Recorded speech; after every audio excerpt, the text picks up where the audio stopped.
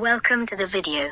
In this video, I will discuss the causes, symptoms, treatment and prevention of malaria. What is malaria?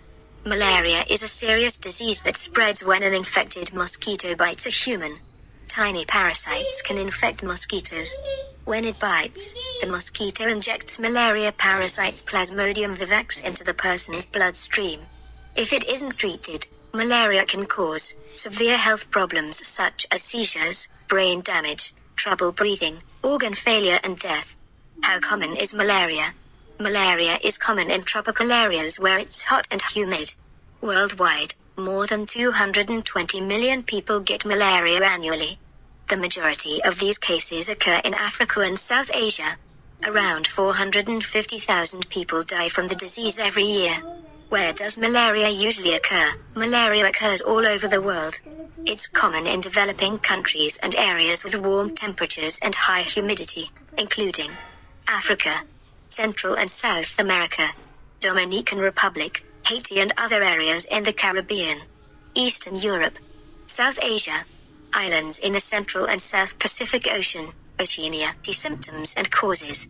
What causes malaria? People get malaria when a Plasmodium infected mosquito bites them. A mosquito becomes infected by biting someone who has malaria. The infected mosquito transfers a parasite into a person's bloodstream, where the parasites multiply. 5 types of malaria parasites can infect. 5 types of malaria parasites can infect humans. What are the symptoms of malaria? Malaria symptoms usually appear 10 days to 1 month after the person was infected. Symptoms can be mild. Some people don't feel sick for up to a year after the mosquito bite. Parasites can live in the body for several years without causing symptoms. Signs of malaria are similar to flu symptoms. They include fever and sweating, chills that shake the whole body, headache and muscle aches, fatigue, chest pain, breathing problems and cough, diarrhea, nausea and vomiting.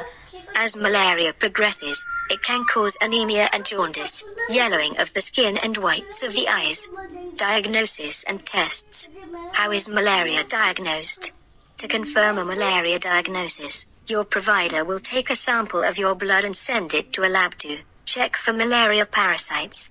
The blood test will indicate whether or not you have malaria and will also identify the type of parasite that's causing your symptoms. This information helps your provider determine the right treatment. Management and treatment. How is malaria treated? Treatment for malaria should start as soon as possible. To treat malaria, your provider will prescribe drugs to kill the malarial parasite. Some parasites are resistant to malaria drugs. The type of medication and length of treatment depend on which parasite is causing your symptoms. Antimalarial drugs include artemisinin drugs, artemether and artesunate, ativaquone, chloroquine, doxycycline, mefloquine, quinine. Prevention. Can I prevent malaria? If you live or travel in an area where malaria is common, talk to your provider about taking medications to prevent malaria. You will need to take the drugs before, during and after your stay. You should also take precautions to avoid mosquito bites. To lower your chances of getting malaria, you should apply mosquito repellent with DEET, diethyltoluamide, to exposed skin.